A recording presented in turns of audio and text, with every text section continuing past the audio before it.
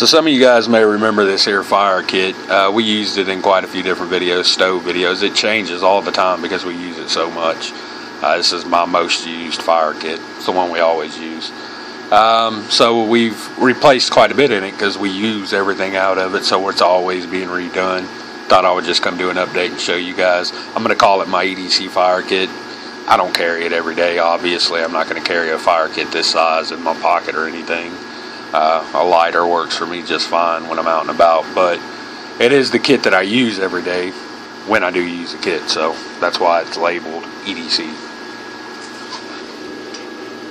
And some of the stuff, the boxes haven't changed, but I have changed some other things, and I'm testing out some other homemade fire stuff that we put together. Same little ferro rod. You can see it's been used a little more since last time you seen it. I think that's a Coghlan's maybe. Yeah, possibly. Same match tube.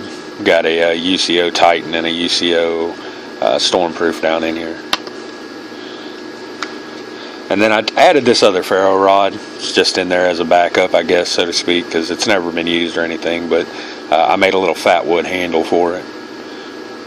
So we got some extra fat wood, if nothing else. And then in here, go ahead and open it up.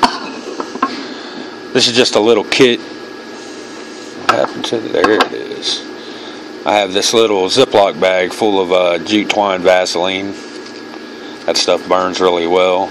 And I keep it in this. I did have it in one of these Mylars, but I used some of it, so I just threw it back down in a little Ziploc bag.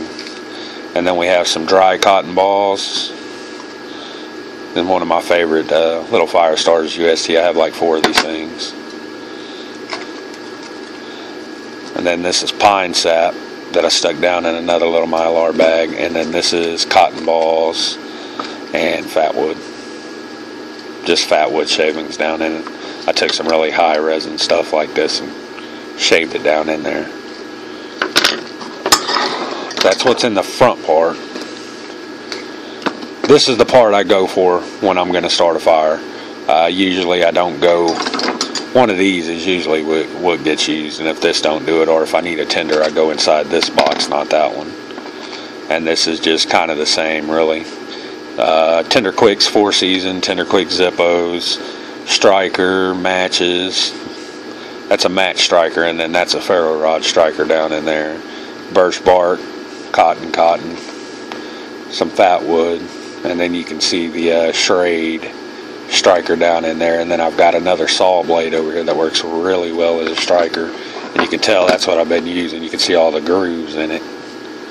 That's what I've been using, that saw blade. It throws some crazy sparks on this thing, and you can get it away from your fingers, so if you're having to heat something up with it, you're sitting there doing this, it's not getting hot on your hands like that Schrade does.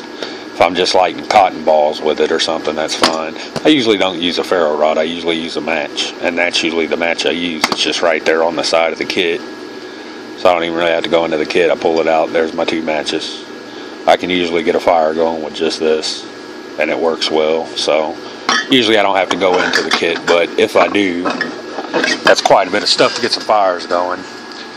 So it'll be redone because we'll use all this stuff up and then replace it with other stuff and do another video eventually. That's going to be it for this one. Thanks for watching, YouTube.